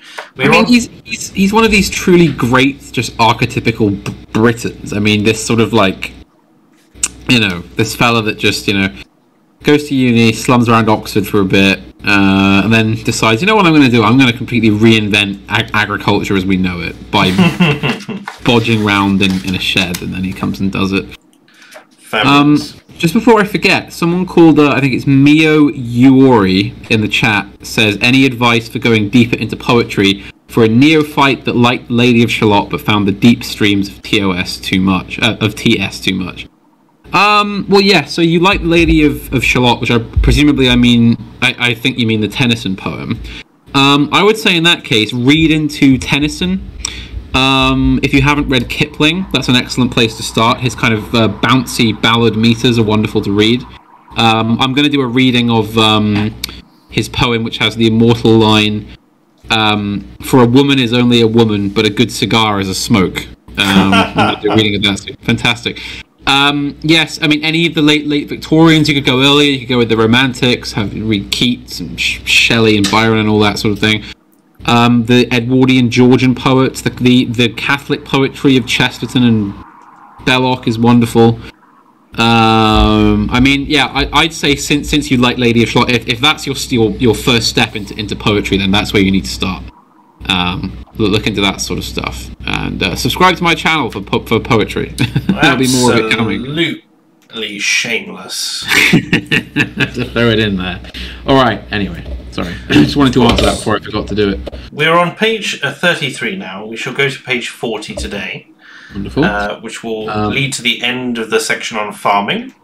Tea update, by the way. Yes. Having a delicious brew of Earl Grey from a company called Ahmed Teas, who are a couple of prosperous brothers from certain parts of the world came and founded a very good tea company in London, which is still there now, and I recommend it. Unfortunately, I did have some Kenya loose leaf, which is probably my favorite black tea. No bias whatsoever there. Unfortunately, I'd run out of that, so I'm back to the bagged tea. But it's still very good. It's still very good, and I'm having with it a ginger nut, a lovely ginger nut biscuit. Good hearty British fare, that Yes, ginger indeed. nut. I myself had a pint of Lady Grey earlier, just as Wonderful. a nice fruity finish, and I like a dash of orange with tea. It suits it very well. Flavoury fruity teas, wonderful things. We're going to hear about Charles Townshend now. Do you know anything about Charles Townshend? Charles Townshend. Well, is this Turnip Townshend? Yes. Yes. And he was also Prime Minister, wasn't he? Was he? I know he was. Unless it's a different Charles Townshend. Hang on. Charles Townshend, or Townsend, I think. He was a Viscount, the second Viscount Townshend. Charles Townshend. A British politician. Am I looking at a different one here? And he was instrumental in the War of Independence, the process of the War of Independence. I don't think this is him. No, I'm looking at a different Charles Townshend. Well, I shall read of this Charles Townshend now, just in the interest of time. Turnip Townshend. Sorry, just to check. Yeah, second Viscount Townshend. Much earlier. Probably related to the other Townshend. Possibly. Charles anyway. Townshend, the second Viscount Townshend, is another great name. An enthusiast who carried on agricultural experiments at Raynham, his Norfolk country house, in 1730. He was nicknamed Turnip Townshend by London wits because turnip... Okay. He was nicknamed Turnip Townshend by London wits because, turnip-headed themselves, they were amused by his unselfish devotion to the cause of agriculture. Wonderful. The absolute shade being thrown. So being a turnip head is like being a petrol head, and you're interested in cars, I imagine. Right? No, being turnip-headed is an insult. To be the forage only fit for animal consumption. It's like the original word for calling someone a bit of a shithead, that sort of thing. Turnip head. So there we go. Pope tells us that a favourite subject of Townshend's conversation was that kind of rural improvement which arises from turnips. I love him. I love this man already. Townshend is also credited with the introduction of the Norfolk or four-course system of cultivation. The fields were cropped in the following rotation: wheat or oats sown in the winter, then the next year oats or barley sown in the spring. The third year clover, rye, vetches, swedes and kale for winter feed, and for the fourth year turnips. The sheep... Yeah, that's right. Yes. The sheep were then hurdled over the turnips and manured the ground, so that it was ready for wheat the next year. The four-course system has lasted until today, when the land is being put down to grass and the wise farmer grows meat, milk and poultry. Yes, so a bit of background on this kind of thing. So anyone who knows anything about agriculture will know that you can't just grow... So in Western style agriculture, you can't just grow one crop in place forever. No. Because it will wear out the soil. Basically, all the nutrients that particular crop needs will be worn out, and the soil will become basically barren. So this is the difference really between a farm and a plantation, for example. So a plantation in a hot country, you could just grow sugar or tea or cotton or whatever over and over and over again. Generally, this is a generally now. There are exceptions to this, and get away with it. But if you're going to grow corn, if you're going to grow veg, if you're going to grow Western sort of style grains and things, then you need to rotate them. So you have, let's say you have 3 fields, and you have wheat in one field, I don't know, millet or something in the other, and like I don't know, veg, cabbages or something in the other field, or anything. What you do is each season or each growth, you'll rotate them around. So you move your cabbages into the other field, grain into the other field, millet into the other field. So you keep circling round. And I believe that Turnip Townsend was he was a proponent of the 4-field crop system. The idea that you grow 4 different crops in a cycle. Yes. In order to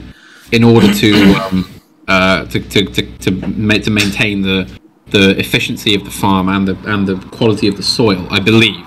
I may have got some of that wrong because I'm not a grower myself, but I did grow up around lots of farms. So.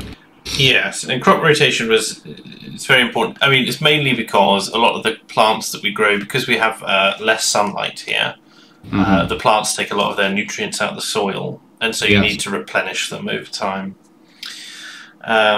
But yes, so the next important name to be mentioned is that of Bakewell, a farmer of Dishley near Loughborough, Leicestershire, born in 1725.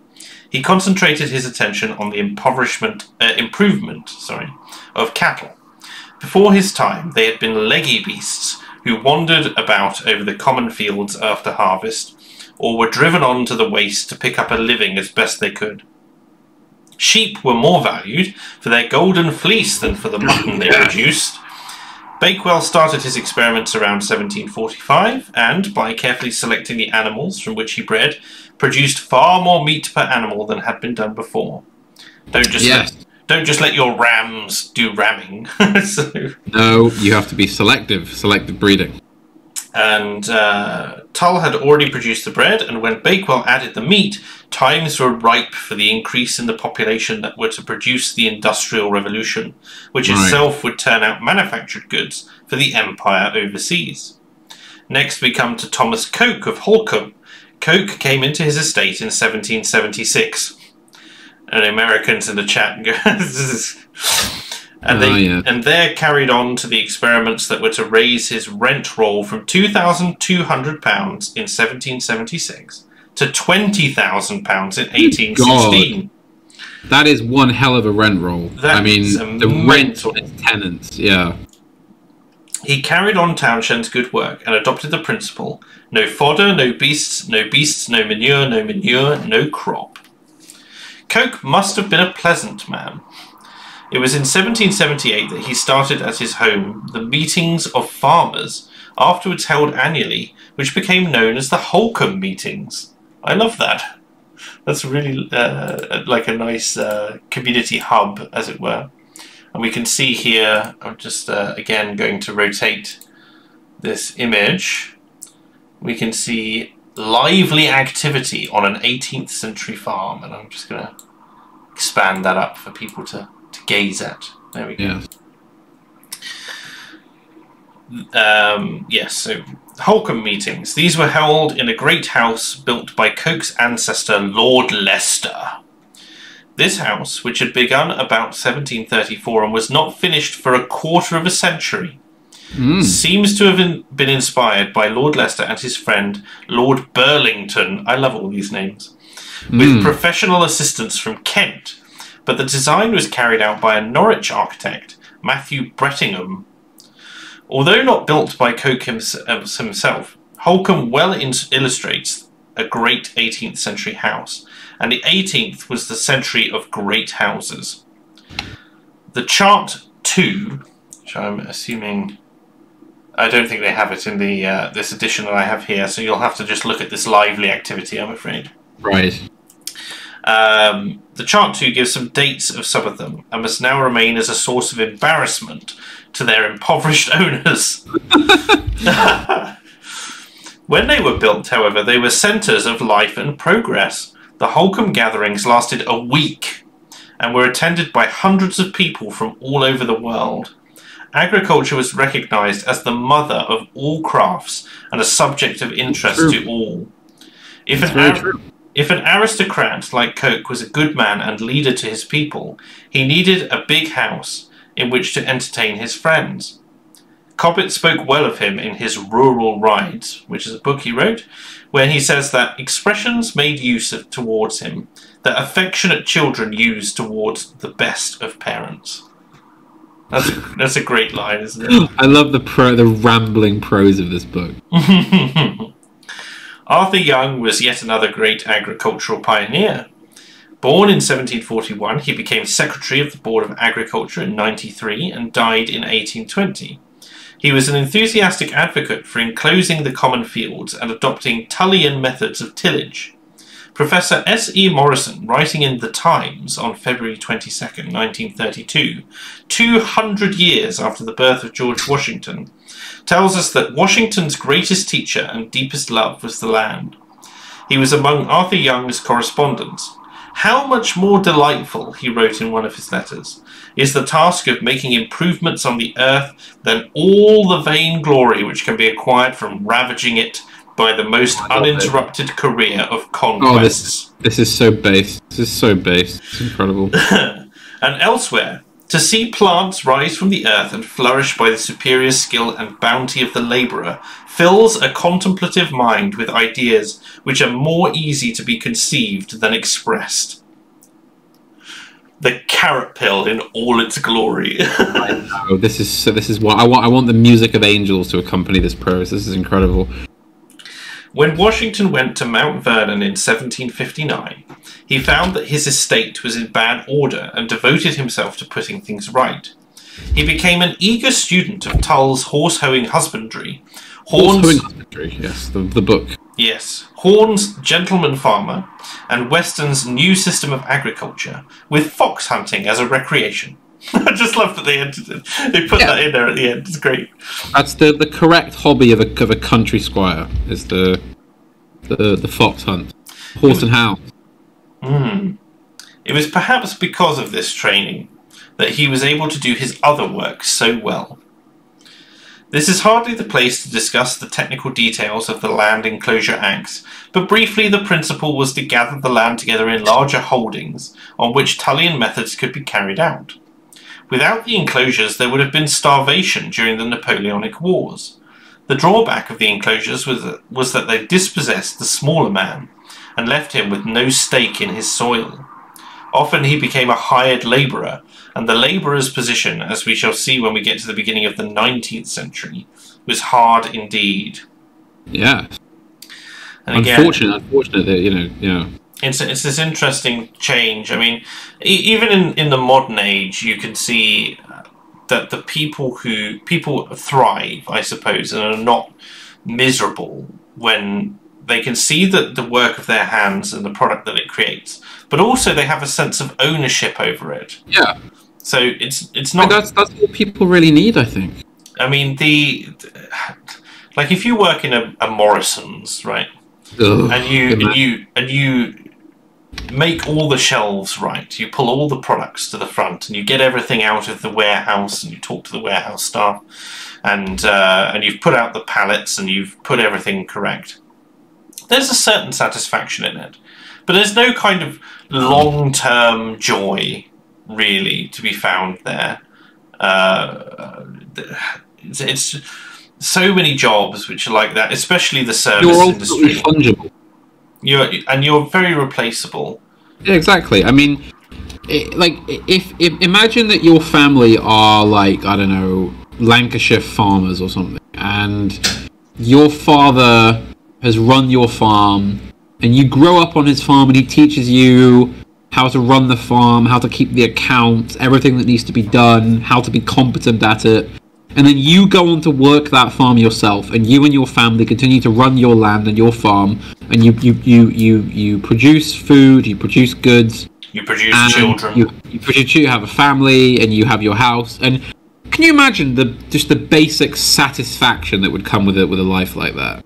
I mean, hopefully some people in the chat here won't have to imagine that's what have to imagine it. They can sort of, they can live in that way, and then compare that to going off to the city to just work in a mill or in some factory where you're just a wagey. Wagey, getting cagey. I mean, there are ways to do it. I mean, at the moment, the modern answer to it seems to be holidays. And it sounds stupid, right? And it is, ultimately unfulfilling. But that's what's being sold to people as a replacement for long-term growth and development. You're perfect just the way you are, so don't need to develop except in a career sense. And if you're going to develop in a career sense, you're kind of either expected to love the job more than life itself, or you're expected to love the benefits that come with that job more than life itself. And it's just profoundly inhuman, to be perfectly honest. But yes, anyway. In the picture on screen before you, you see 3 men. I like it.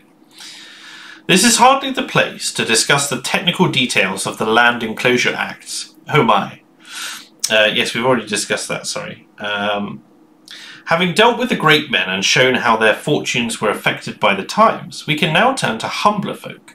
And here we have been helped by the wonderful diary of a country parson. It records the life of Reverend James Woodford, who was born in 1740 and died in 1803. Oh yes, the Woodford Diaries, yes.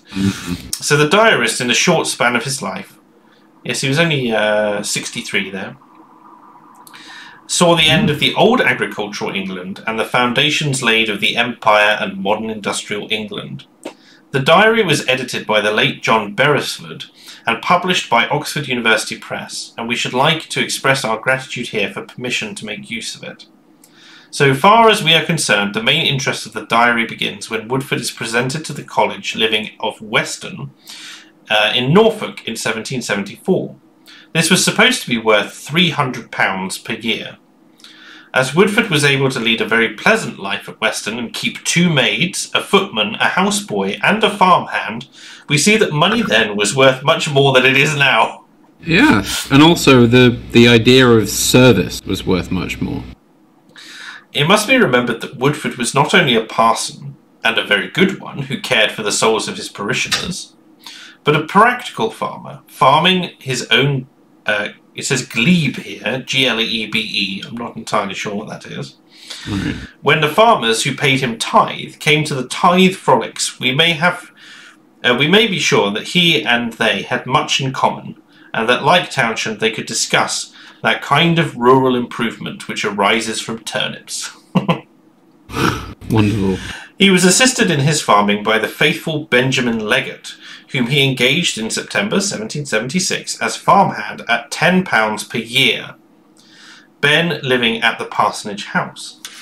Ben was helped by one of the maids who did the milking, and the footman and the boy also helped on occasions. Women, we learn, were paid 6p a day for weeding, plus 1.5p extra for beer. A man for ditching got 10p a rod of 16.5 feet. Now, every ditch you dig that's 16.5 feet long, you get 10p, Mr. Hatt. How do you feel about that? Every what you dig? Sorry, trench. A ditch. Ditch. Well, how deep is it? Well, I presume that it's a specific depth, but it would probably be, a spade's depth, I think that's fair. That's not very difficult work. I could do that. Maybe a couple of spades. 16.5 feet. I think that's reasonable. And also, you have to remember that 10 pennies is actually quite a lot back then. Indeed. That's quite a substantial wage. The land was ploughed in October, with a plough of the type shown in Figure 10. So that's the one of Tull's ploughs. And after it had been harrowed and rolled, the wheat was set in November. Now here is an interesting detail. One would have imagined that by now Tull's drill would have come into general use. Because 1776, he developed a plough in early 1700s. But this had not happened in East Anglia, where the seed was still often set by hand. Later in the course of his journeys, Arthur Young was to discover that wheat was still sown broadcast, dibbed and set by hand, and sown by a drill. It takes a tremendous time in England for new ideas to filter through. An entry in the Woodford Diary informs us that they finished setting 3.5 acres of wheat this even. The quantity of seed wheat to set at the whole was 6 bushels, 1 peck. That is, as near as can be, 7.5 pecks to the acre. Expense of setting is 8 shillings per acre, allowance etc. included. I had 4 dibbers, 16 setters, and they finished the whole in 2 days. Made very little sense to me, but again, you can see how our measurements have changed over time as much as anything else, which were much more in tune with, I suppose, how we, a bushel of wheat made much more sense because that was what you collected in a good fistful of wheat and then put it up. Tie them up in a bushel.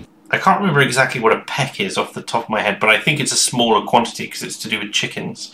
But anyway, from sketches of rural affairs published as late as 1851, we gather that during the mid-19th century, dibbing was extensively practiced in Suffolk. So that's like it's a long-handled wooden instrument, which basically you put some seeds in and you dib them into the ground, sort of one after the other. A dibner. Hence the name. Yes, dibbling was extensively practiced in Suffolk, Norfolk, and the lighter lands of Essex. The soil being duly prepared for the crop, a light roller is passed over it. A man then walks backwards with an iron dibble in each hand, with which he strikes 2 rows of holes in each sod, and he is followed by children who drop grains into each hole. The seed is covered in by a bush harrow and sometimes by another roller. To dibble a hole to set a plant or seed in must be a practice nearly as old as the hills. Its application to setting wheat was first advocated by Sir Hugh Platt in 1600 in his book on the setting of corn.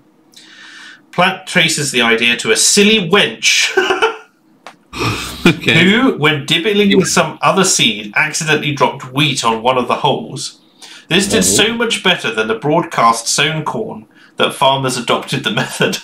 Wow, there you go. See, again, most of these things are just per chance, Woodford's dibbling was fairly successful. We hear that he measured a stalk of wheat from a field that had formerly been a furze cover, and that it measured 6 feet 7 inches tall, and about a barley corn, and when harvested weighed 4 stone 9 pounds to the bushel. That's quite heavy to be carrying around. Yeah. Certainly. 4 stone in kilograms is about, well, a stone is 13 pounds, and it's 2.2 pounds to the kilo. So 13, 26, 52 pounds, and if we halve that, then that will be, as I say, about nearly 30 kilos that we've got coming up there, basically. Yeah. Not light work at all. No. Going through the year, we find that turnips were sold for 30 shillings an acre, and that they were to be fed off by the sheep, not pulled by Old Lady Day. By Old Lady Day? That's a reference to, well, presumably the women then, or something. Yes, I think so. The point of this was that, though the owner of the sheep got feed for them when it was scarce, the land was well manured for the following corn crop. So we come to the harvest in August. The oats were cut in the morning before the dew was off them. They were cut with a sickle having the form of a reap hook with an edge like a saw. One often sees sickles drawn which are not genuinely sickle-shaped. And there's a figure, which I'm hoping will come up in a second, which has the sickles in question on it. Let me just rotate this again. Back the way we came. That's counterclockwise. Yes, there it is. There's the sickles on the top left page there. Very impressive looking beast. And again, you come with a small addendum which says, last used in 1873 and with the teeth worn away. And B, made in 1870 but unused. The tang is not cranked, but blade and handle are on the same line. Yes. One often sees sickles drawn which are not genuinely sickle-shaped. Figure 20, this one, has been made from a full-size tracing made from the blades of old specimens, so it should be correct. The Norfolk custom was to give the reapers a good breakfast at 11 o'clock in the morning. Breakfast at 11, amazing. Well, that's proper. That's proper. All these people who think they got up at like 4 a.m. or whatever, 11 a.m. Good breakfast. Although to be fair, they may have worked before breakfast. Indeed. Yeah, probably did. I imagine that you 11 o'clock seems very late for farmhands to be getting out of bed. But you must remember it's the harvest time, so there's nothing else really to do. So it's a little bit of a break. Yeah. So yes, here you go. So the breakfast was plum cakes with caraway seeds in them. Ooh, wonderful. They were given liquor to drink. Oh, and then party breakfast. And then when they worked for 5 hours and were given a good dinner with plum puddings and beer again at 4. They did not fare badly. It really didn't, did they? I mean, wow. That's proper. In September... Fine country cuisine. In September, it was usual for the harvesters to call upon the principal inhabitants, and each set was given 1 shilling as a harvest thanksgiving, one supposes. That's a nice bonus, given that you might only earn, 10 pence a day. When one lived as close to the ground as the 18th century countryman did, a good harvest was a matter for general thanksgiving and happiness. The corn went into the barn and was threshed out on the threshing floor just inside the doors. It was not put into stacks until threshing machines were invented, which could be taken to the stacks. The details of the flail used in threshing are shown in Volume 2 of this series, Everyday Things in England. After the harvest, the farmers settled their accounts, and in a small village it is easy to understand that the real basis of trade is the exchange of commodities, and money only the medium by which this is done. Farmer, miller, carpenter, smith, butcher paid their bills with a few guinea pieces and small change. The farmer let the carpenter have some wheat, which he sent to the miller to grind, but as he had done the work for both of them, it did not take them very long to settle up. When the farmer paid their tithes to the parson early in December, they did so at a party, also called a frolic, as it was called in Norfolk, held in the parsonage. It consisted of an excellent meal of roast beef and boiled mutton, with plenty of plum puddings, with wine, punch, and ale to drink. It's making me hungry, this stream. I've already had... Wow. The last couple of lines here. The Woodford Diary gives us helpful information about the rent of the land. When Woodford left Ansford for Weston, he let 30 acres in Somerset to a farmer for 7 years, at no less than £35 per year, the tenant paying all taxes except a land tax. Again, 15 acres of charity land was let at £16 and 5 shillings. In 1801, an estate of 100 acres near Chichester in Sussex was sold for £3,500. So there we go. There is another section on food and drink, but my throat is dying. We have been at this for 2 hours. We have. I'm wonderfully calm now. Wonderfully just so drifting along with this. This is fantastic. So it's the first 40 pages, and the book is considerably long. It is about 200. But so there may be many more streams on this to come. We'll see how we go, see what's still interesting, and I'll read ahead a little bit just to make sure it's still good. But yeah, I hope that I know Mr. Hatt has enjoyed himself, but I hope that everyone in the chat has enjoyed this cozy evening together, sort of a return to form for myself and streaming. I should be streaming more regularly in the future as well, which will be a great delight to myself. But all that remains, I suppose, is to say thank you very much for listening, and thank you for sticking with me and sticking with the channel. And please do share this stream with your friends and that sort of thing if they're into that sort of thing. And to wish you all a very good night. Yes, indeed. Have a good night, all. Take care, everyone, and we'll see you next time.